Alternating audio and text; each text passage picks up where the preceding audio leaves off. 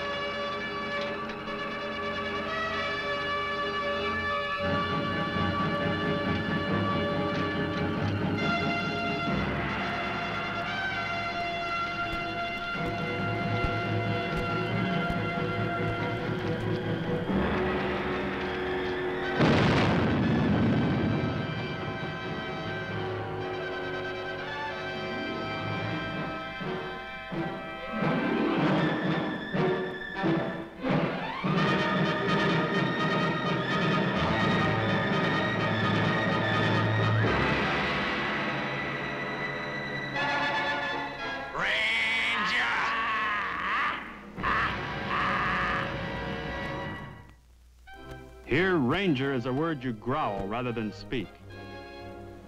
To me, it has come to have many meanings.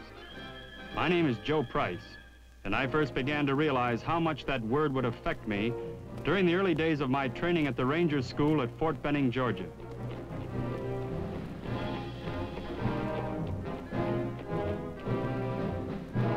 Like everyone else, I had some doubts and fears, but before it was over, I discovered that 8 weeks of ranger training had given me something that most people don't get in their lifetimes: a belief in my ability to overcome whatever seemingly impossible challenge I had to face. It gave me an inner confidence and lack of fear that'll remain with me as long as I live. Ranger!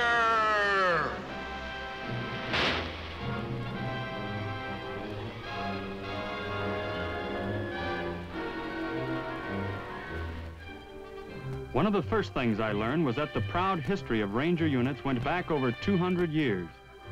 The colorful, exciting story of the Rangers had its beginning in 1756, when Major Robert Rogers of New Hampshire organized his Rangers to fight the Indians and the French. Ranger techniques and methods of operation were practically a way of life to the frontiersmen of Rogers' day. However, it was Rogers who first made conscious use of them in training a military unit.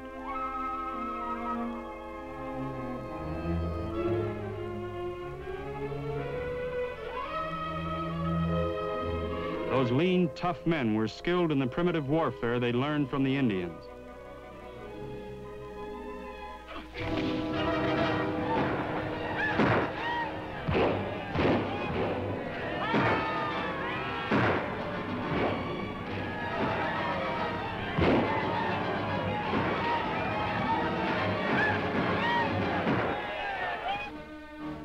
"20 years later, during the Revolution, there were other Americans who used Ranger tactics, such as General Marion's partisans, who harassed the British and drove them to despair with hit-and-run raids and ambushes.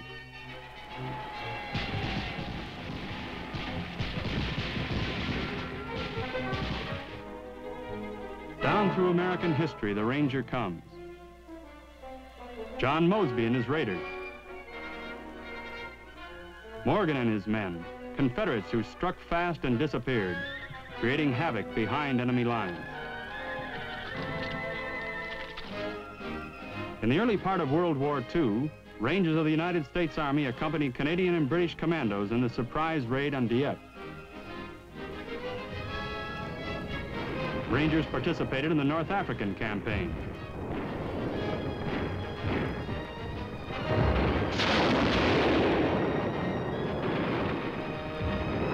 They fought with the 7th Army in Sicily.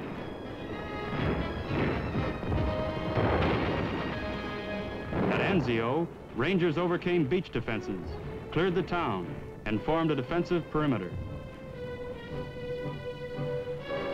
They hit Omaha Beach in Normandy, captured German coastal batteries, and mopped up enemy opposition.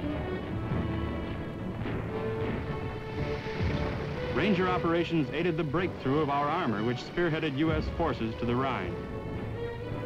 Masters of the swift, deadly combat raid in enemy territory, Rangers formed a daring rescue force in the Philippines to surprise a Japanese garrison twice their number.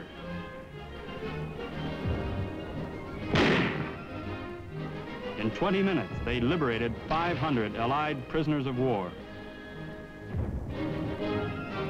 In Korea, Ranger-trained personnel were spread throughout the infantry to raise the overall combat efficiency. And so the still unfinished story of the Ranger comes down to today. Today's Ranger is just as good a man as his predecessor, maybe even better. We think he is because he has had the benefit of 200 years of know-how. And the modern Ranger learns it in only 8 weeks. But those 8 weeks, oh brother, I'll never forget that first week. I knew you had to be a good man to earn the Ranger tab, like these Ranger instructors. Some were combat veterans, some not. Some officers and some enlisted men, and all proud of that tab. I said to myself, Joe, you're a good soldier. Why not be the best? So there I was, in the first week of 8 I'd never forget. You had to be in good condition to get in the Ranger course to begin with. Then they made you prove it.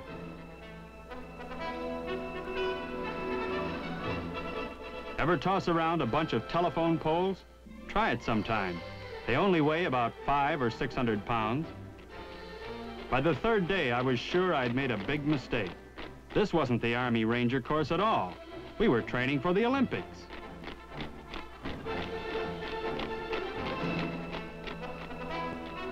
It was double time here, double time there. And then at the end of the day, a 1.5 mile run to make sure we had a good appetite for supper. Did I say 1.5 miles? By the 5th day, it was 2.5 miles. How far? All the way. And a few days later, Halfway. 4 miles. How far? How far? How far? How far? All the way. All the way. Halfway. Halfway. How far? How far? How far? How far? 1. 1 mile. 1 mile. Gotta be. Gotta be. Ranger. Ranger. All the way. All the way. Halfway. Halfway. How far? How far? How far? How far? There was something every hour of every day, from pugil stick battles to tug-of-war matches, to wrestling in the bear pit.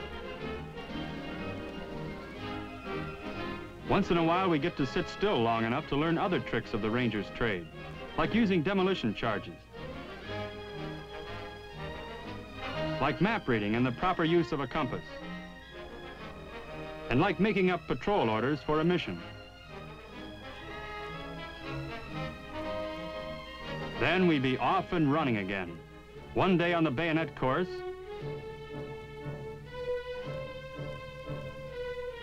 another day on the conditioning course, and it seemed as if every day we discovered muscles we never knew we had. I think it was the next night, or maybe the night after, that we had the night compass course, finding our way from point to point through 10 miles of forest with nothing to guide us but that little needle. And you know something? That little needle was right. Then we had more demolition work,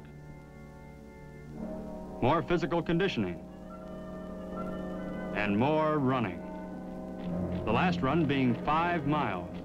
I don't know how we made that last mile, but we did it. Then there was a combat patrol, 5 miles across country, hit our objective, and back before dawn. And then the Fort Benning phase of the course was over.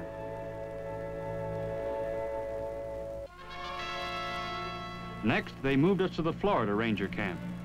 Everyone knows that Florida is a land of palm trees, orange juice, and bathing beauties. So, being Ranger trainees, naturally we saw none of these things. What they had waiting for us was a program called Waterborne Swamp and Jungle Training. This was the beginning of operations under simulated combat conditions, with realism supplied by specially trained opposing forces.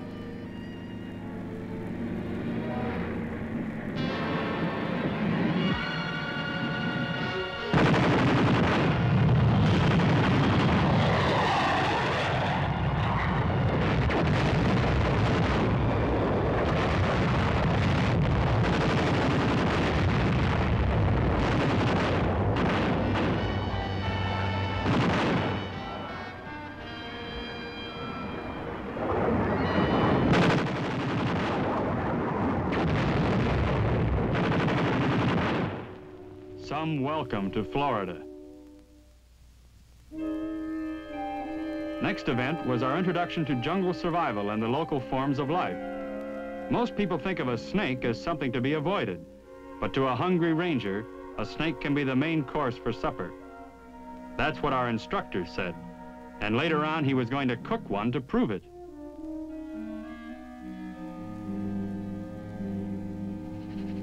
He also said that snakes are afraid of people, and when we got out in the swamps, just forget about them.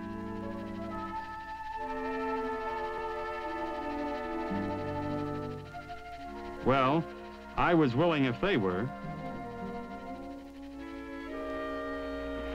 This operation is called a stream crossing expedient. The idea is to keep your weapons and equipment dry. Make a raft out of your poncho and pull it across. You needn't be a great swimmer, but you do need confidence, the #1 ingredient that makes a ranger.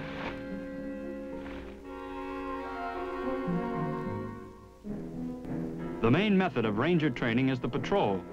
This is where we learn to operate in small fighting units, to reach an objective quickly and secretly, accomplish our mission, and get out fast. Each of us wrote a warning order based on a short briefing on the combat situation and a description of our mission.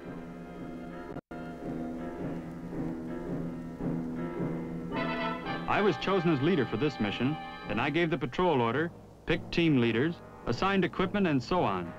Later, each of the others would be given a similar chance. One day it might be a combat patrol, or it might be a reconnaissance patrol. The next night it could be an air-landed raid to liberate American prisoners of war. Then we were sent on our first patrol into the swamps. We'd been briefed at midnight and were well on our way at daylight. By noon, I guessed we had gone about 5 miles, about 1/2 the way to our objective.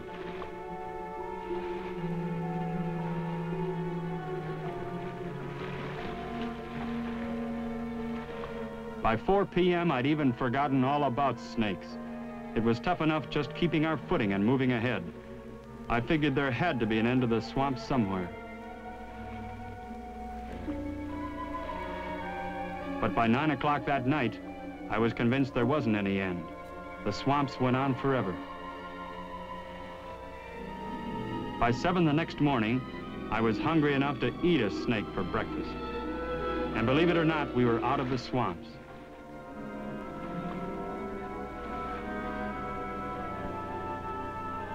By noon, we finally sighted our objective.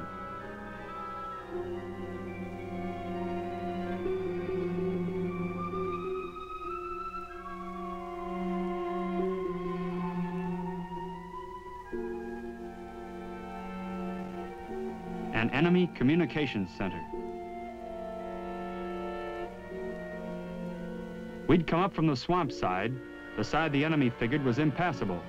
They were snug and safe, they thought. Well, after what we'd been through to get there, nothing could have stopped us.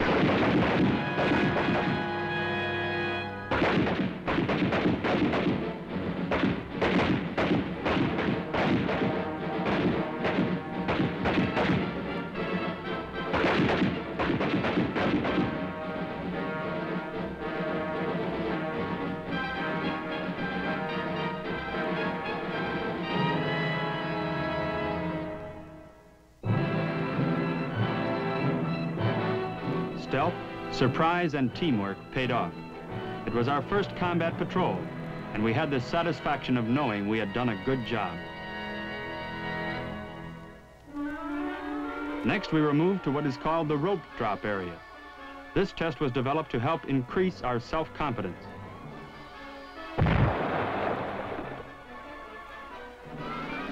While the test is not extremely difficult, and not beyond the capabilities of any man in the course, it is made as challenging as possible. For instance, anyone could walk across this log if it were lying on the ground, but being 30 feet up in the air makes quite a difference. And these simulated artillery bursts don't help any. The same holds true for this rope climb. It's not difficult in itself, but it must be done properly. When a man conquers his fears so that he is able to meet the challenge of this test without flinching, he proves something to himself. He had done more than he thought he could.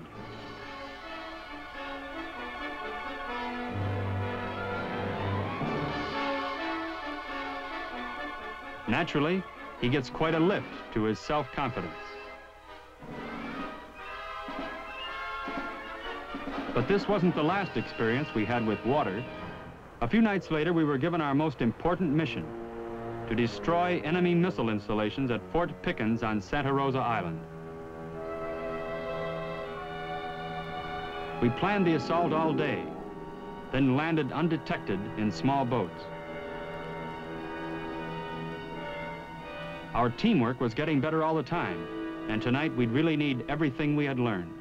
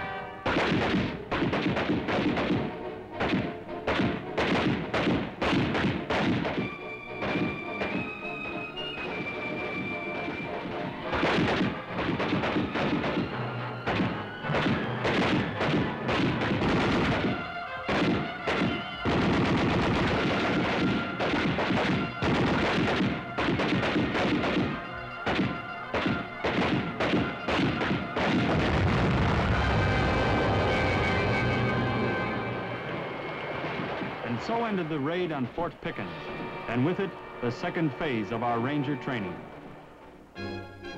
From the swamps and beaches of Florida, we moved to the Ranger Mountain Camp in the Blue Ridge Mountains near Dahlonega, Georgia. Mountain operations are another type of mission for which a Ranger must be trained. Rappelling down a log wall looked easy, the way the instructor did it.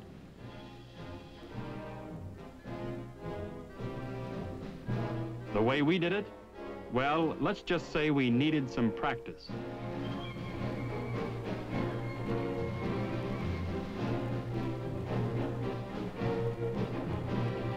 And I got quite a bit. In a short time, I was rappelling with the best of them down the side of a 60-foot cliff.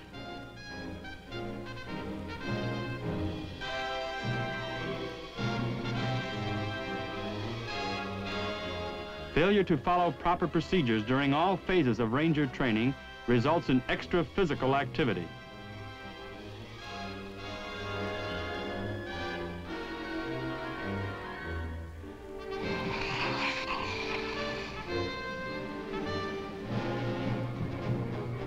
A rope is a Ranger's best friend in mountain operations, and you can use it in a dozen different ways.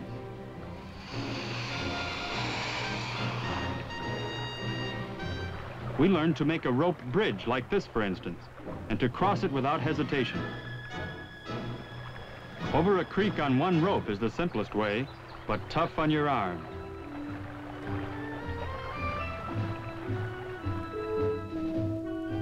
Then, day after day, and night after night, we went on patrols. Combat patrols and reconnaissance patrols, practicing the techniques a ranger needs.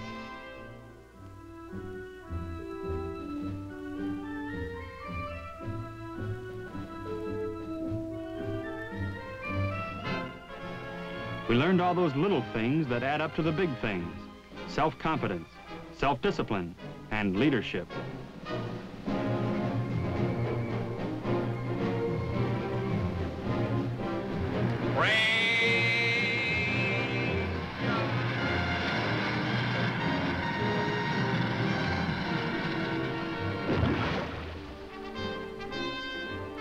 This confidence test is intentionally conducted after several days and nights with little rest, climbing a swaying rope ladder to a cable 85 feet in the air.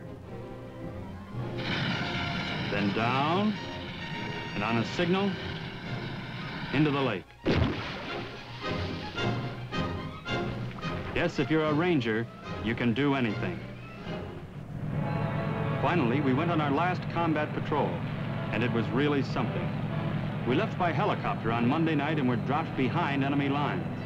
We had to accomplish our mission by Thursday morning.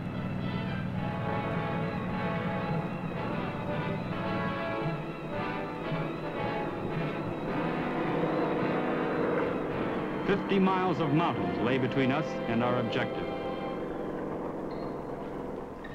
And we had to get there without detection by enemy forces who held the area. That meant bypassing all roads and bridges. We had one assault ration per man to last 3 days and nights, unless we rendezvoused with a friendly partisan.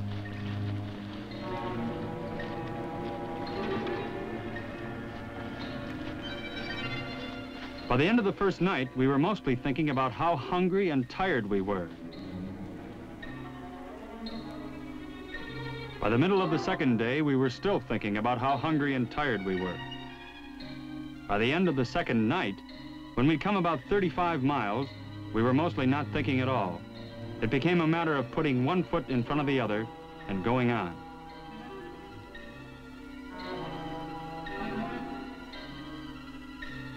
We'd top one hill, and there was always another.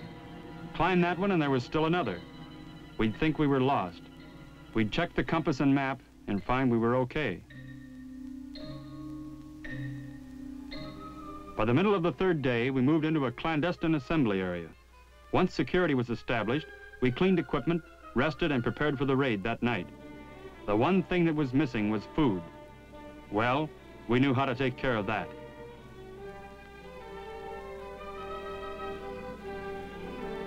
During our briefing for this patrol, we've been told to make contact with a friendly partisan whose location had been given to us.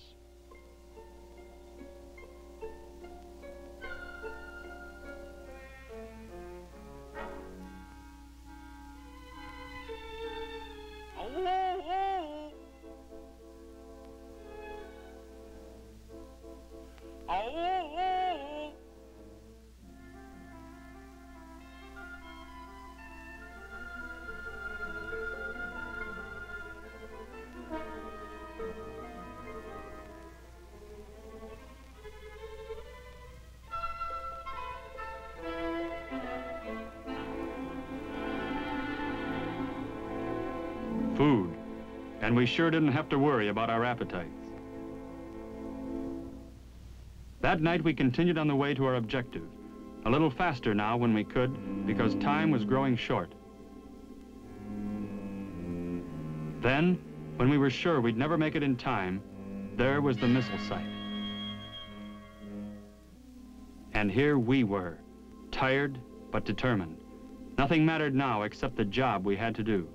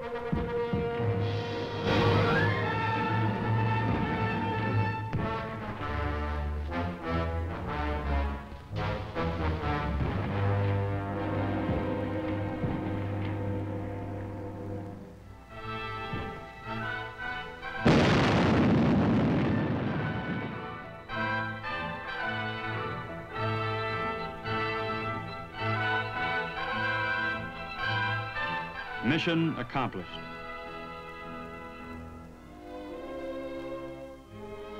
The only thing that remained was graduation at Fort Benning. And now I knew that a Ranger is a man who has been through the toughest combat training course in the armed forces today. A man who can lead with self-confidence. I had proved something to myself and to a lot of other people. And the Ranger tab made it official.